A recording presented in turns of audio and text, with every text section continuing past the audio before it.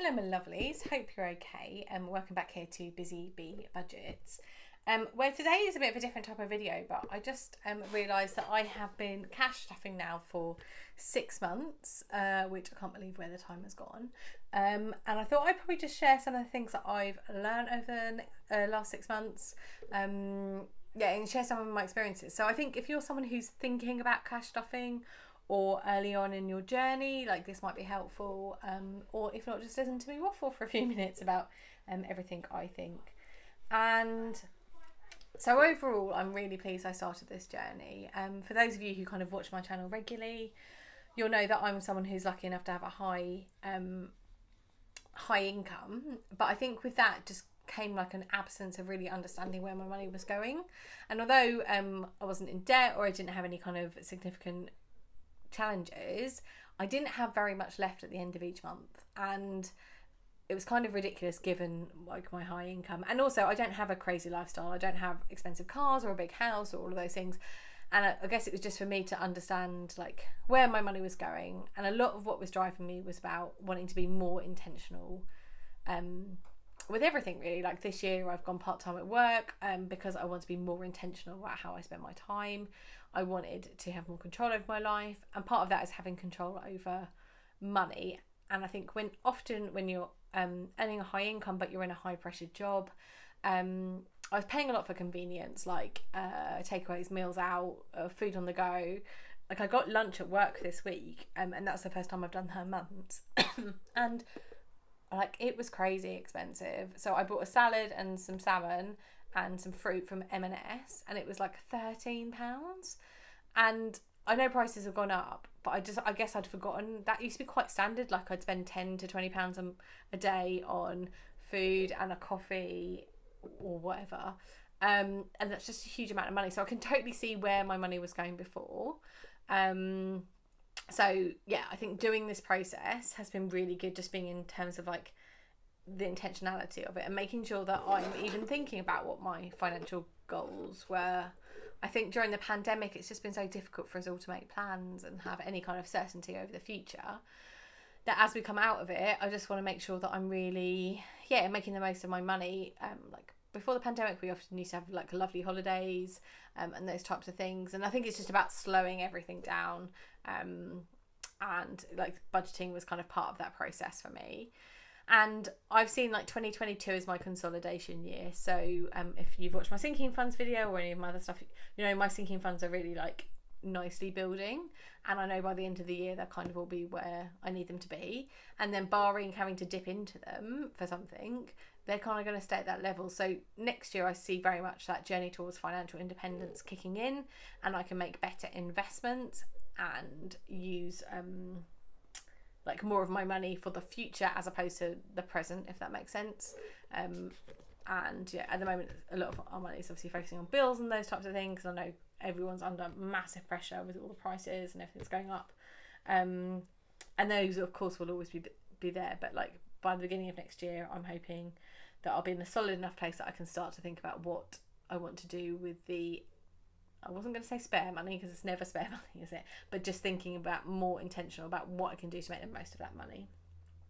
And I think one of the, so I've written a few notes, so like bear with me when I kind of rattle through them. But I think one of the mistakes I made when I first started budgeting was assuming that every month was going to be the same. So in kind of February when I started, I just assumed that that would be the budget rolling forward. And what I quickly got to realise is every month is different. And sometimes it's as basic as some weeks have got 4 weeks and some weeks have got 5 weeks in, and you know, it varies about like food and like some of your variable spending. You need more some months than you do others, so that seems really obvious now I've said it, but at the time I didn't really think about that. And I also didn't really think about what I had in the diary or what I had booked in. So for kind of February, March, April I was fairly consistent. And then I think as the nice weather kicked in, social life started picking up, life returned to somewhat of normal, what I found was months could look really different. And initially I didn't plan in for those differences. So I didn't look at the diary and see what was coming up in the month and build my budget according to that. So some people, I know Baddies and Budgets talks about zero-based budgeting, But I guess that's what I'm now doing, is I look at the beginning of the month, what have I got in that month that I need to pay for or want to pay for, and then building the budget around that, rather than just assuming that every month is a flat. Of course, there's some bills which don't change, but like mainly really about my variable spending. So things like food, not so much for me, but things like social spending, trips away, experiences, those types of things, they do vary a lot. And so I think just thinking about that like on a month by month basis, like if you look back to some of these earlier months, like it's all consistent, and of course that's not how life works, is it? So I think what I've got better at as the 6 months has gone on is considering what's coming up in the month and thinking about, okay, like what do I need to like book in for it.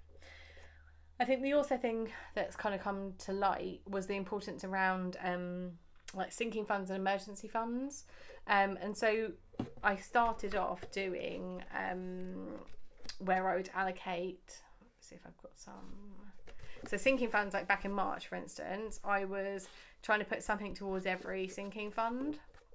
So like house, car, emergency, Christmas, vets. And obviously some of those things are really far away, like Christmas. And in March I didn't really need to be worrying about them.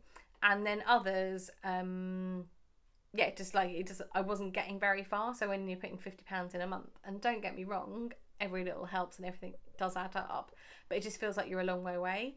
So mid time I switched over to doing an avalanche or snowball method. So what I do now is I started with my lowest value sinking fund, which I think was like health, and I now stuff that until that one's stuffed. So I stuffed gifts first, then health, then vets, then car, then I'm going to move on to home, Christmas, and a fully stuffed emergency.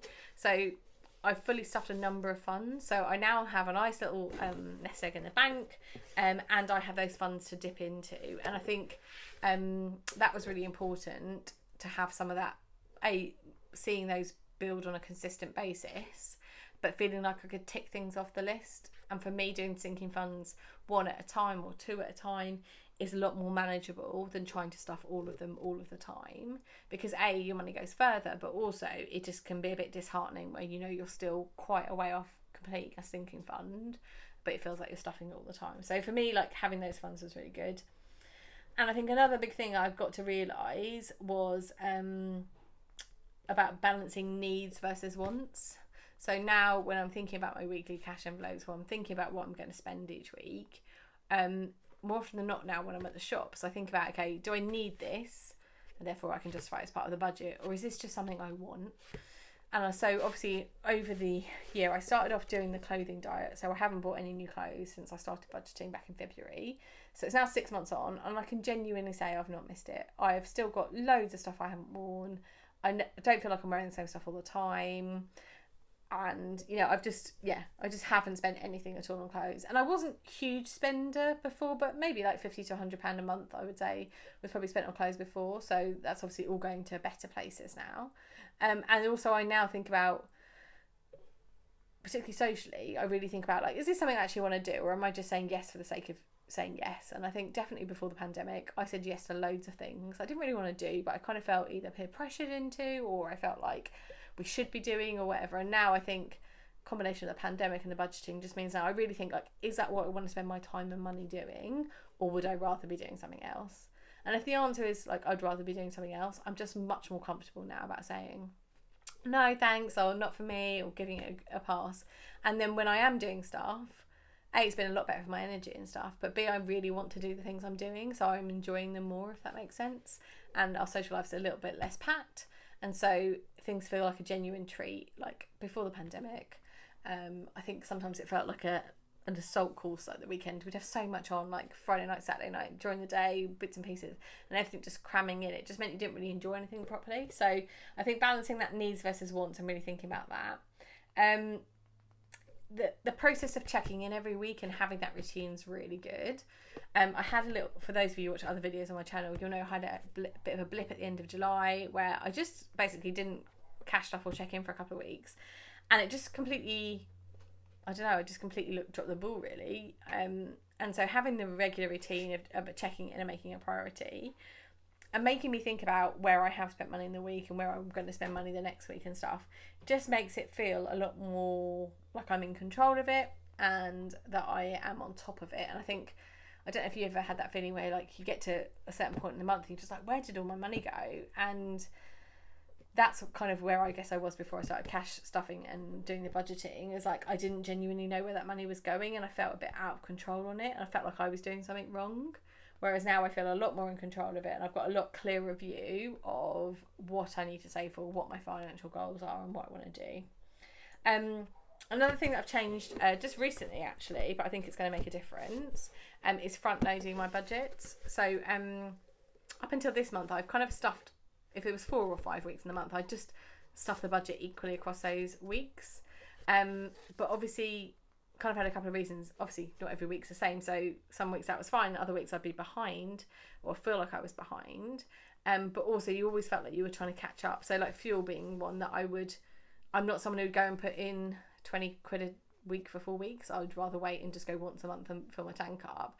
But because the way the cash was working and where my fuel was, it wasn't always working out that way. So it felt like I was kind of wasting effort by going multiple times to the petrol station just because I hadn't got the cash stuff.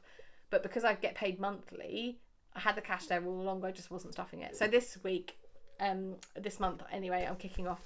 So I front loaded some envelopes. So this week I've actually stuffed 405, which is more than I was stuffing before. Usually it was around 250. And then it's going to drop down in subsequent weeks. But some things like fuel will get fully funded in week 1. And then other things like social and spends are getting a bit more in week 1 to give me that bit of a buffer. And then like slightly less throughout the month. So it's all kind of relative, really. I could just cash stuff once a month and put 150 in for social, say, but I think you miss that check-in every week then, and you miss keeping on top of it, and it's easy to kind of blow it all quite quickly and then not have more for the rest of the month. So I think it's still right to cash stuff every week, but I'm just going to give myself a bit more in week 1, rather than, say, I don't know what that would be, like stuffing 40 quid, say, every week for 4 weeks. I've got 60 in week 1 and 30 in week 2. So front loading it, I think, is it. And then I've also kind of worked out that accountability works, and obviously part of like creating these videos and stuff is to keep myself accountable and to keep myself on track with this, because it would be, no one knows who I am, no one knows I'm doing this in my real life, and so it wouldn't necessarily make sense, yet no one would know about it. So like this accountability in this community just means that I can kind of focus on my goals. And it sounds weird, but it's almost like a bit of me time each week where I just sit down and think about things and kind of more consciously decide how I want to spend my money and what I want to spend it on. And so I've also, because of that accountability and knowing how the structures work for me, I've started to apply it to other areas of my life. So I've just recently started focusing more on my health and fitness, and particularly trying to lose some weight. And treating calories like a budget has been really helpful. But I think it's because I've got into the habits and the practices of the budgeting and knowing that if you go over next one day, it's got to come out somewhere else the next. And I'm applying the same to kind of my calories. And that's been a really interesting like lens change, really, from like how it used to be. So, and I think consistently thinking about things in the house and thinking about like our financial investments and stuff, and just thinking about where I'm trying to get to, rather than just feeling like I'm treading water, or like, oh, I'll get to it one day, or I'll think about it next month or next year or whatever. I feel like I've got a much clearer roadmap now of where I'm going and what I want to do. Talked a bit about like maybe like losing that payday feeling. So I definitely lost the feast and famine. So I don't know about you guys, but I would be one of those people who would like, I'll get that on payday, I'll get that on payday, I'll get that on payday. And then you spend quite a lot on payday, which feels amazing, but then the rest of the month feels a bit barren, and then you're back into that cycle of like putting things on your baskets or your wish lists for kind of things you want. And I think 2 things have helped kind of get rid of that. Firstly is obviously I'm shopping less because I've put myself on a clothing diet. I've also said about beauty, I'm only going to replace beauty products that I use up. So I'm not just going to buy a nail polish because I like the colour, or lipstick because I fancy it. It's got to like replace something that I already use and use regularly. But also because you're spreading out money throughout the month and you've got that regular injection of cash, it just means that I don't feel like that feast and famine stuff. So I don't get that massive high of payday anymore, but then I don't get kind of the lowers in the rest of the month where you kind of like feel like you haven't got enough money, or you can't do what you want to do. So that it feels a lot more consistent, a lot more in control in that. And I think just taking that longer term view with money, and I think what I might do for 2023 is actually even try an annual budget. So I know pretty much what I get month on month in terms of salary, and I know like most of the major bills, obviously pending interest rate rises, how much fuel will go up, food and energy and stuff, but generally you can give yourself an idea. So actually thinking about it rather than just a little each month, thinking, I'm just putting numbers out the air now here, but like say if I've got 10 grand to invest, okay, right, how am I going to invest 10 grand? Like what's going to give me the best return on that investment? And just being a lot more strategic about it. So I've started to think a little bit about sinking funds I'd like for next year, because what I'm hoping is by the end of this year, all of my sinking funds will be fully funded. There will be some that need topping up. So for instance, car will get run down through car insurance and repairs and stuff, and obviously Christmas and gifts. But hopefully you won't have to dip into some of your other emergency or sinking funds that often. So there should be more to kind of add in, if that makes sense. So I think I'd like to add a sinking fund for a phone next year. My phone's up for renewal in the summer. And instead of getting another contract phone, which costs me like £100 a month, I'd like to buy the handset outright, and then have a much lower bill going forward. Before I got this phone, which obviously I use loads for recording and stuff, and it's absolutely worth it. But my other iPhone before that was about 5 years old, and I'd obviously switched on to a SIM-only contract, and it was much cheaper. So I'd like to buy my handset out, right? So put some money aside for that. I'd also like to have a sinking fund for appliances. So things like the dishwasher, washing machine, Hoover, so that if and when they do go, rather than having to dip into my home fund, which is really for more fun purchases like sofas and decorating and things, or having to hit my emergency fund, that I've got a fund there to kind of deal with those kind of unpleasant things. So that's kind of all taken care of.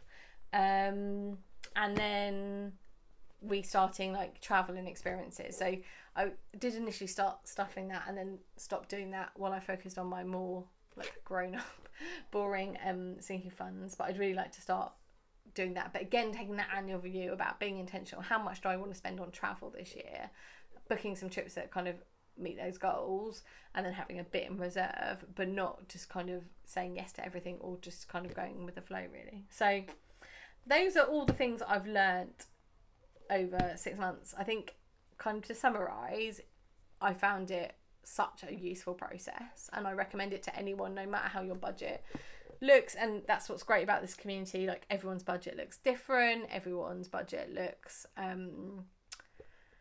like I'm obviously in the higher income bracket, but there are other people who really don't have as much, but everyone's kind of playing the same game, which is just making sure that our money is meeting what we need it to and want it to, and we're focusing on the right things and minimizing spend where we don't want or need it, or it doesn't contribute to our goals. So I would say, yeah, if you're thinking about doing it, absolutely do it, and don't think you have to be perfect straight away. All of us iterate and change stuff. The world is changing all the time, so it's just about responding to that and kind of having a plan.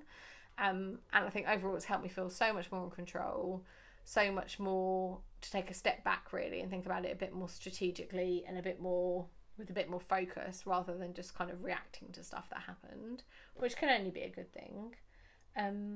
So there you go. So that's what I've learned in the last 6 months. Like, not every month is different. Take it as it goes, think about it, use it as an opportunity to reflect and check in with yourself.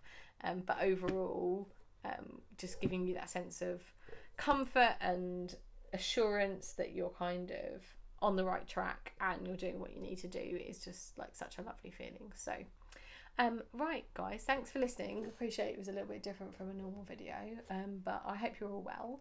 And then I think I'm going to keep a bit of a running list of things I want to think about for 2023, because that will come around quickly. We're heading very soon into September, which I can't believe, and then it'll be the rundown to Christmas, and then it'll be 2023. So I think I'm going to start keeping a running list of things I want to think about for 2023, and then hopefully when I do my next 6-month video around then, I'll have some even more to tell you. So there you go. All right guys, I hope you're all well, and I will see you soon.